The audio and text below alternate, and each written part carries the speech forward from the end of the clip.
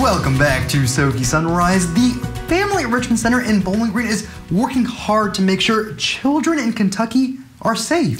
And during the pandemic, it's more important than ever. WNKY's Lexi Schweiner has the story in this week's Monday Motivator.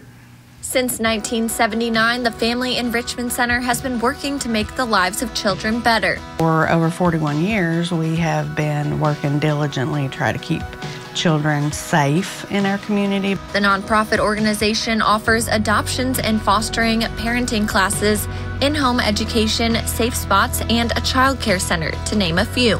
One of their main missions is to prevent abuse in children. Child abuse is 100% preventable. And Kentucky, the statistics for Kentucky are staggering. We don't want to be #1 in child abuse. And right now, with the pandemic, keeping children safe is more important than ever. Most people are at their homes more than they were before, and there are less outsiders watching.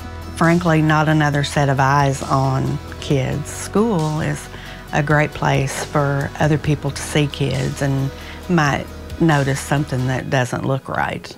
In addition to preventing abuse, fostering and adopting children is another main mission of the center. Right now, in the 17 counties of Two Rivers region, over 1,300 children are in foster care, and over 300 are looking for their forever family. Center Adoption Director Denise says it hits close to home, as her 4 sons are adopted.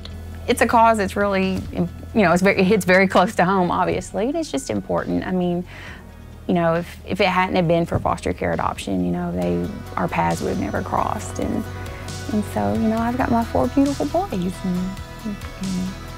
And I think everybody should have that.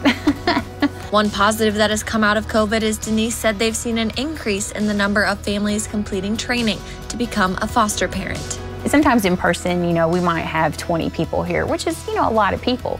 Well, now on Zoom, we'll have like 50. And it's like, whoa. Denise said this is because people can do the training from the comfort of their own home. COVID has taken a toll, though, as they are supported through their fundraising efforts, which are down 40%. But 2 local men ran a 234-mile ultra run throughout the past week in support of the Family Enrichment Center.